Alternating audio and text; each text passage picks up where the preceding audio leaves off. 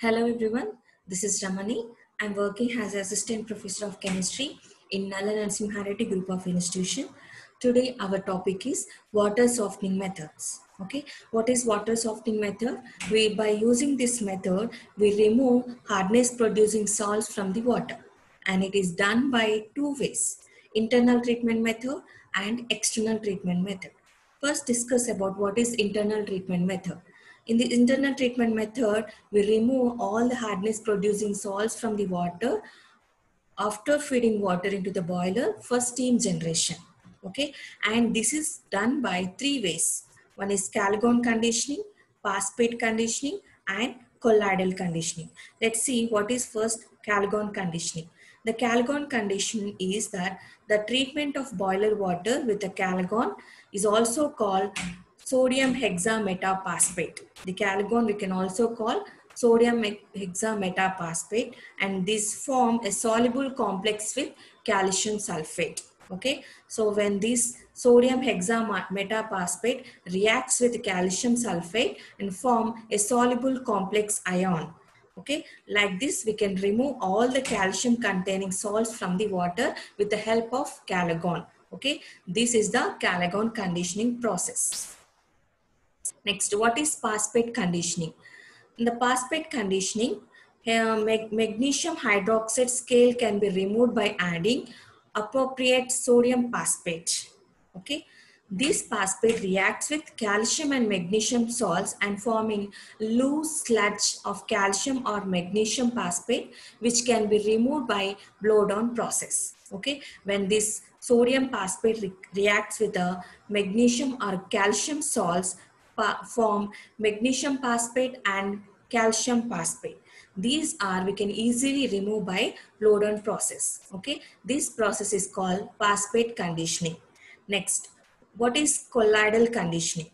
In the colloidal conditioning, we remove all the hardness producing salts from the by adding agar-agar or kerosene or another colloidal substances to the water, and we can remove all these hardness producing salts. Okay, and they form a coating around scale forming particles and thus prevent them from aggregating together from scale.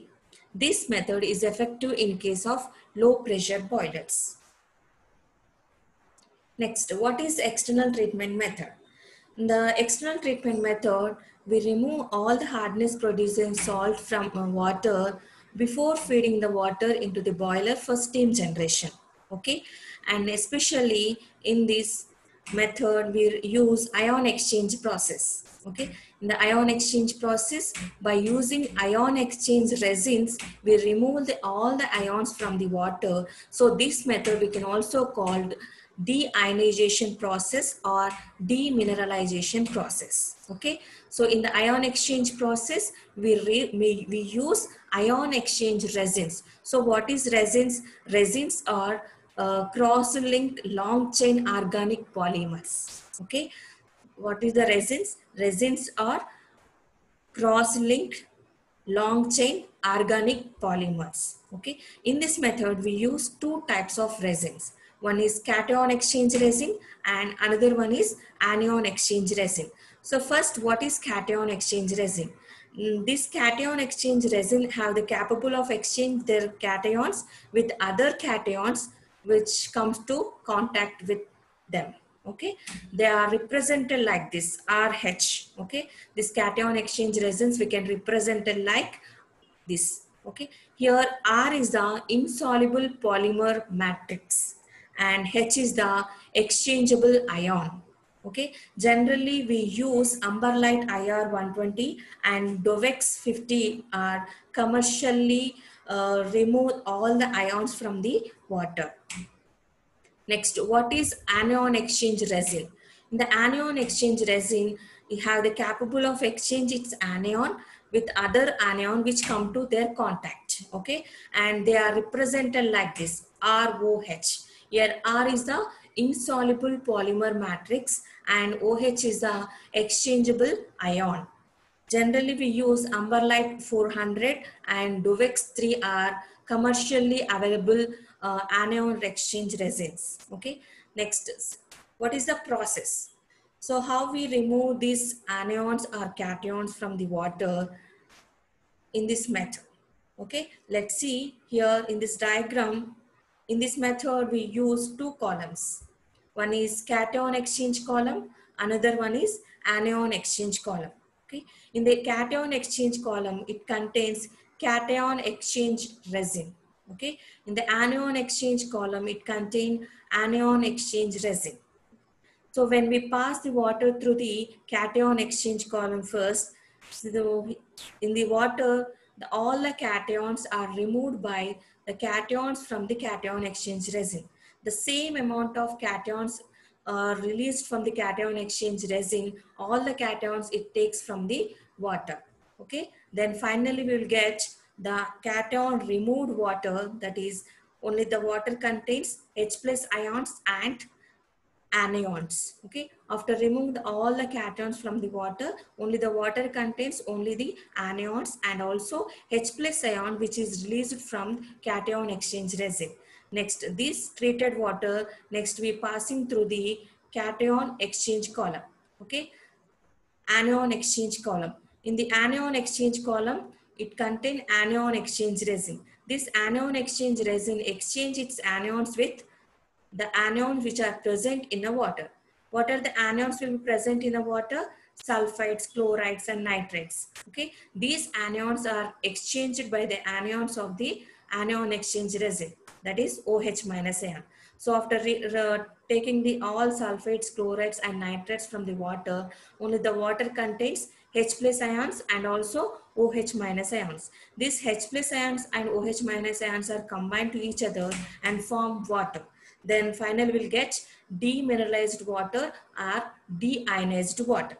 Let's see the reactions for the anion exchange resin and cation exchange resin.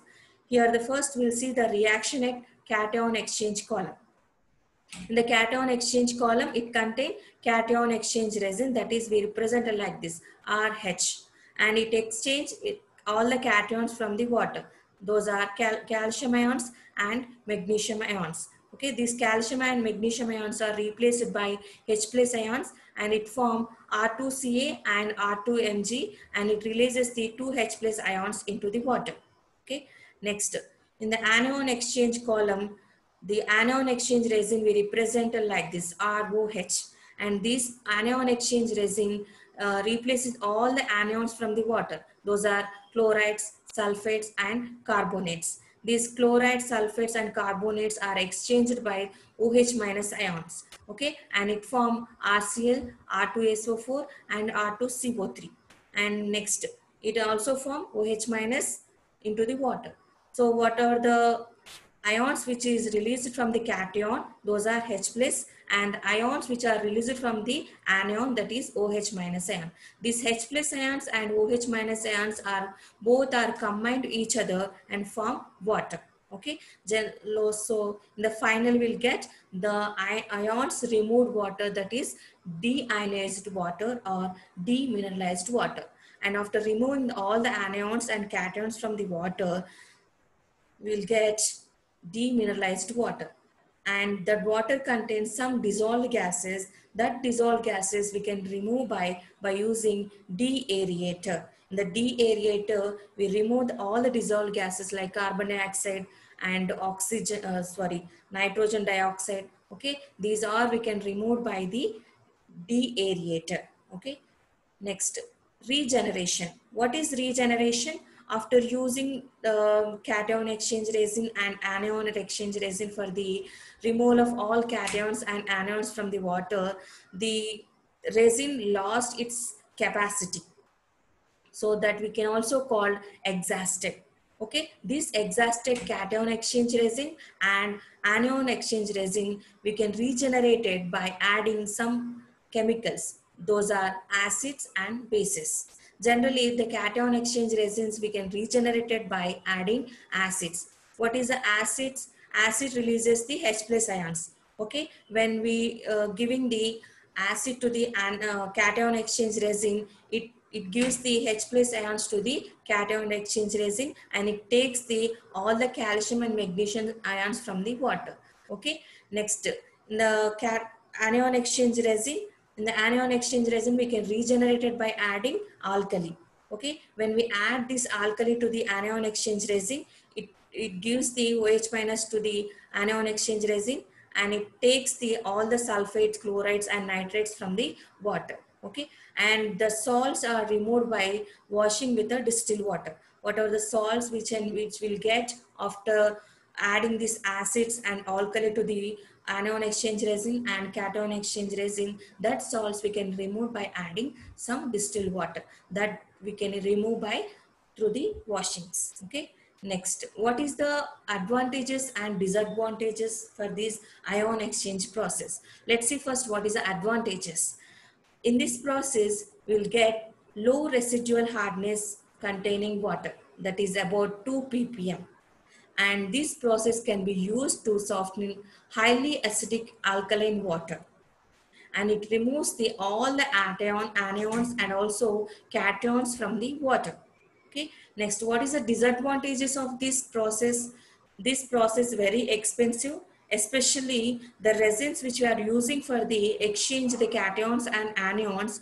These resins are very costly, and turbid water decreases the efficiency of the process. Okay, these are the disadvantage of ion exchange process.